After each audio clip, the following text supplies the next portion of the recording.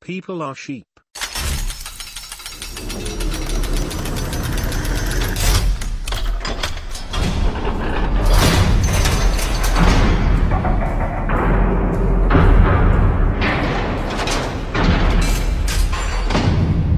I found the above an interesting experiment, and if you scratch beneath the surface it makes you question a lot of your inner workings, especially as an entrepreneur. Whilst I'm fairly sure that I wouldn't have stood, would I have questioned it in my head? Perhaps felt a little anxious because I wouldn't join in without knowing why? Would it affect how I might react whilst no one was in the room? More cautious when I did hear the beep elsewhere. Would I have thought differently of the woman joining in? Would I have, though everyone was crazy? Would I have thought less of them for feeling left out? It's all relative, how your thoughts and opinions manipulated by social norms and abnorms. In the greater view, it's a concept that is very intertwined in success, in both understanding why markets move the way they do, why customers are emotive in the way that they are, and even down to whether you are making your own decisions through a crowd mentality without even realizing it. It adds to the old adage to surround yourself by people who strive for success, but it also adds caution to assess how that influences you. I can't say that I would not stand up, but it is certain that questions would be asked and conversation would be going on. There is humor in a lot of antics that we do. I like to look for that and bring it up in conversation. I also spend a fair portion of every day assessing our automatic reactions to events or beliefs. Beliefs are man-made. They are ingrained into us by society. Our emotions do much more than make us feel. They are strong communications to ourselves on how we are reacting to our made-up belief systems. Take the Kaepernick situation for example. Why do any of us give a flying FCK about it? Because of some made-up pride or strong beliefs? I initially had strong emotions about it but came to the conclusion that it did not matter in my life. So, why be bothered? I do not write this to feel myself now superior by any means, or to feel myself better, or judge any other person. I just promise you that I would have never ever joined by standing up without knowing why and said who. This behavior is so visible on airports. I call airports sheep farms. Last week I went to the desk at the gate to ask something about my boarding pass. 30 seconds later, 150 people behind me in a queue in front of the gate. 30 minutes before boarding I went back to sit down. They stood there for 30 minutes in line waiting. Then the boarding started. There was an escalator to go down. Big congestion on the escalator obviously. Above the escalator was a sign to the left for the elevator. I went there. People in queue for the escalator were looking at me like I was a maniac, and continued in queue. I took the elevator and was down much faster than most of the people. Then all people were queuing up on the front stairs to the plane, again congestion. I walked past the queue. People again looking at me like OMG, what is this guy doing? They stood in the queue, and I took the back stairs, being almost as first in the plane while having boarded almost as last. You will end up first when you neglect the crowd. Follow your own beliefs. Ever seen the movie, The Wave? The reaction Kaepernick got reminds me of how a group can become openly hostile to the person who doesn't conform. People with higher IQ level than particular mark have different mindset than the rest of a crowd. People with IQ less than 100 have no sense of morals, as well as objective thinking and ability to build complex and long logical chains, which is why it's so easy to manipulate them, and they are the primary target group for all propaganda activities that aim to instill certain beliefs through inculcation and indoctrination. This ladder goes up and unlocks certain perks on certain levels of IQ, so it's crucial to have highly intelligent people in your team. When we recruit for businesses we work with, one of the first things we do with serious candidates for a job is AMTHA's IQ test. When it's not possible, we test with EARSync. Many people don't believe that it's some kind of truly correct knowledge, but experience proves it. Is it worth watching? happens on daily basis since I was 4 years old. I can say 2 words about weather and get eyes full of hatred looking at me, just because I breathe in a non-conform way. I learned how to win people to my camp even if they hate me, and this is the most valuable skill I've ever acquired. First they ignore you, then they laugh at you, then they fight you, then you win. Yes, many people out there are easily programmed and programmable just like a computer. The elites and fast-lane individuals like us are the ones that know how to make use of and capitalize on it. There is no wrong reason not to. It is human nature, and when most of the crowd is going in the same direction, I do the opposite. All of the successful entrepreneurs I know personally are contrarians. Without exception. 100% of them. And none of them would stand up, out of principle. We're wired differently. I read How to Win Friends and Influence People by Dale Carnegie and have been working my way through Influence, Science and Practice by Robert Cialdini. Both are very good, and I've successfully implemented teachings from both books. At the very beginning of Cialdini's book, the first chapter, he talks about this very phenomena. From my understanding, we as humans use shortcut methods to make decisions faster and more efficiently given our increasingly complex environment. The behavior of the woman in the video makes sense because subconsciously she's using the shortcut. I saw everyone else is doing it, so I thought I was supposed to also. She even said that to the guy that arrived after her. As said earlier, these methods can be used for malicious intent in manipulate people that are susceptible. Charles Manson supposedly became fascinated with manipulation after attending seminars by Dale Carnegie, the same that wrote the book above. Stuff like this fascinates me to no end. It's kind of humbling in a way because it shows that deep down we're not much different from the other members of the animal kingdom. I have been saying for years on many forums that people are sheep. This is a fact, not my opinion. This is provable with logic, reason, maths, facts and so on. People laugh when I say that, but not people's ignorance, opinion, feeling or beliefs. I would probably just leave the room, or ask what the hell everyone was doing. I didn't watch to the end, but the video looks staged and everyone there is an actor or actress. I wouldn't be standing. I might even change my seat, to get a better view of the others. That's not entirely true. Even more predictive than IQ is the EQ. The best predictive value is obtained while combining both. IQ, more than EQ, is cultural or ethnical biased towards the Western society. Yet that doesn't mean that the Western world had more intelligent people. Only people scoring higher on average on a metric that has been created by our standards. No. There is no proportional relationship between IQ and morals.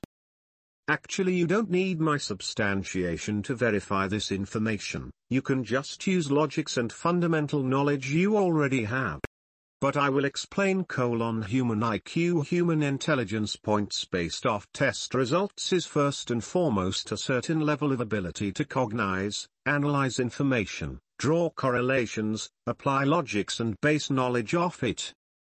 Understanding this, we know that certain information takes higher level of intelligence to understand it, which we can observe in situations where complex logical chains involved. Since every knowledge is a logical chain in its matter, and morals are a form of knowledge, we agree that they take certain level of intelligence to understand their very matter. From there we can either conduct a full-scale scientific research, least efficient, least flexible, or real-life empirical research, most demanding, most efficient, or just choose logics and basic knowledge enough to evaluate information and verify its accuracy, to have a somewhat accurate understanding of what level of intelligence is required to be able to understand certain concepts. Studying psychology for 10+ years, conducted thousands of interviews, taking notes on people on daily basis in regular life. From my empirical experience, I can remember no people with IQ less than 100 who have actual understanding of morals or any other complex concept. You can test it yourself and ask people to explain how they understand certain morals. Look at situations when they apply this knowledge in real life and how it's being applied. You'll see a similar pattern to what is illustrated in Op's video, with a difference being that it's applied to utilization of moral concepts. There is a proportional relationship between IQ and pretty much anything. IQ tests are merely an instrument. More importantly, it's an instrument of a competent specialist, who by definition is not biased towards anything. It cannot be used by somebody who has no background in psychology, particularly in practical aspects of it. IQ points are nothing more than a metric that allows us to determine the most effective way of interacting with particular people. I, personally, use IQ tests in pedagogy to determine the best way to teach kids, because each one needs an individual approach. Again, it is not to take people down. There are people with IQ 90 who are more successful than people with IQ 150 plus, just because being able to learn something from first take doesn't make sense if you don't put any effort to learn it in the first place. This is how highly intelligent people end up working 9 to 5. The most intelligent person I know works for $2,000 a month in his late 30s. Thanks for a good conversation. I had you on ignore at first. Then I thought about it and turned you back on because you are so amusing. Science and logic don't always go hand in hand. Just saying. Quantum mechanics. That was the joke. So what happens if I don't stand up when the beep occurs?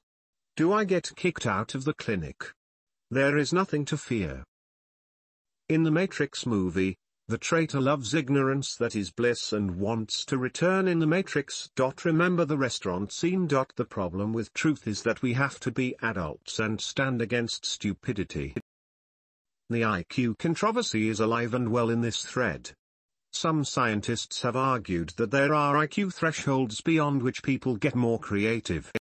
For example, here's a peer-reviewed 2013 article on the subject, quote, "We found thresholds only for measures of creative potential but not for creative achievement. For the former the thresholds varied as a function of criteria. When investigating a liberal criterion of ideational originality, i.e., to original ideas, a threshold was detected at around 100 IQ points. In contrast, a threshold of 120 IQ points emerged when the criterion was more demanding, i.e., many original ideas. Moreover, an IQ of around 85 IQ points was found to form the threshold for a purely quantitative measure of creative potential, i.e., ideational fluency. Such research has been conducted since at least the 1960s. Hence, I wouldn't say that he's talking out of his ass entirely. On empirical grounds, however, his morality hypothesis fails spectacularly to account for the phenomenon of psychopathy. Many psychopaths have documented high IQs coupled with the fatal flaw of being unable to distinguish between right and wrong. They can mentally understand that there are things society doesn't want them to do, but they just lack the feels required to get it themselves. So they continue to do their thing when nobody's around to punish them. Some of them kill people, others steal, and almost all of them lie and deceive while faking emotions that they really lack. If anyone's interested, I highly recommend Professor Robert Hare's famous book on the subject. On the other hand, if you ever had any contact with a person with Down's syndrome, you will agree that while lacking intelligence, these people often display admirable moral qualities, mainly because they don't lie and deceive. But that's just my opinion, you know. Like everything else everyone writes on an internet forum. I also find the correlations between financial success and intelligence fascinating. But I won't derail the thread further just to enlighten everyone with my views. Sarcasm alert. That's actually a perfect example of what knowledge you have and how you will operate using it. Because the argument you start with and which arguments you use as your arguments shows how fluent you are. We're not having a diploma work here, and I'm not defending a hypothesis. You're overestimating the strength of necessary substantiation. Professor equals or equals professor. Studying psychology or any other science on a decent level, the first thing you learn is to read quick and a lot, because from 500 pages of text you can get a one paragraph of valuable information. So no, A professor would read this message from beginning to an end, focus on its very idea and ask about examples of empirical experience where this very situation is true plus details. You asked about substantiation, but what you actually wanted it to be, is to be based off a scientific research that is strict to neuroscience bookish truths. Go ahead, wait a century until such research is conducted. Of course you'll need to pass on all preceding researches that won't be strict, because skeptical hippo is skeptical. By the time, if you'll still be alive, you'll read 4-paragraph publication concluding the same thing, and I bet you'll read it in a newspaper and not on PubMed. You know why? That's actually my mistake, as it meant to be one piece of information takes more intelligence to understand than another, which you understood perfectly, but tried to back up your own claim about presence of multiple logical fallacies in my statement. You will try to get over it, because your message is mostly demagogical, but we both know what you did here anyways. That's what you based your conclusion about multiple logical fallacies on? You asked about substantiation, because you didn't want to be a sheep. Funnily, kind of information you really wanted to read to not appear as one in your eyes is what an average sheep would want. I don't think you even understand the irony here. You yourself didn't make any solid point as why it's not logical. Talking about science, here's some truth about strict scientific information. You spend dozens of years to prepare to and conduct a strict full-scale research on subject so it will have as little flaws and be as bulletproof as possible, and you do this because you need to back up your claims on a serious scale before serious authority instances. You kids really think that all those studies and publications are made to prove your hyposkepticism wrong? I know you'll say that it's for the sake of accuracy, but science doesn't work that way. It takes dozens of years to actually make it on paper for a knowledge that is widely used in some nitpick here fields and is considered a common sense inside that field. Apparently you thought that it's a strong punchline, but it showcases your ignorance at its finest. You might want to go to Stack Exchange to join people who spend dozens of years learning paper knowledge to plow the sand talking about science. It doesn't require any brain or specialty. Real scientists apply their knowledge practically and value empirical experience incomparably more. You think you play a smart kid here, but consider rereading this message a couple of times and then come up with something more strong than a claim about non-existent multiple logical fallacies and something more serious than asking for strict scientific info, because I'm not defending my degree here. Meet some real life. Otherwise follow my advice from a previous paragraph. I believe that's enough. See? When you put 10 fastliners in a clinic with a beeping sound and no one stands up, you'll get people who stand up because no one else stands up. These are the so-called anti-sheep. Real fastliners would sell or rent out their headphones to the highest bidder. And some things cannot be proven. Thank you. He came off a bit arrogant in his remarks. We need to focus on the reality of the present and picture the future. Not quantify or prove things. Things just happen. Ha ha ha ha, yes, most definitely. I had a good laugh, but the moment I understood that it takes 5 seconds to look around and realize that 9 people out of 10 have zero understanding of the essence of morals, all the more a sense of them, I felt that arguing doesn't even make sense. Nitpick the hell out of it. Thank you. Can't argue with people because they don't even have the tools to understand the situation we face. This is like teaching advanced maths to babies. This doesn't make sense. They may take responsibility, but do they take accountability? A woman whose purse gets stolen because she left it out of the table may be responsible. But if she's not accountable, she'll always keep getting robbed. Definitely worth it. It's healthy to detach from people's opinions. What goes on inside a person's mind usually says more about their character than yours. That YouTube title must be wrong. It must be. Would be an interesting read if you're willing to share. Been in a somewhat similar situation. Not relating this to the discussion at hand, but if something truly cannot be proven, you might as well ignore it or assume it doesn't exist. It won't have an impact on anything. Can we stop using no true Scotsman fallacy? Seen this way too many times already, ranging from true fastliners to true internet arguments. No true Scotsman fallacy here. What I meant with truly cannot be proven is, you don't lack the methods of detection. For example, your telescope is not accurate enough yet, but there is no way your argument can be either proven or disproven. If I say, there is an undetectable entity, with no physical form or any influence on space-time, which follows you around and thinks your jokes are hilarious, there is no way that statement can ever be determined to be either true or false. Scrolled to find this. It looks super staged. Also, even if it wasn't, looking at it with a less judgmental mind, it's not a sheepish behavior, it's an evolutionary reflex that aids us in living in society.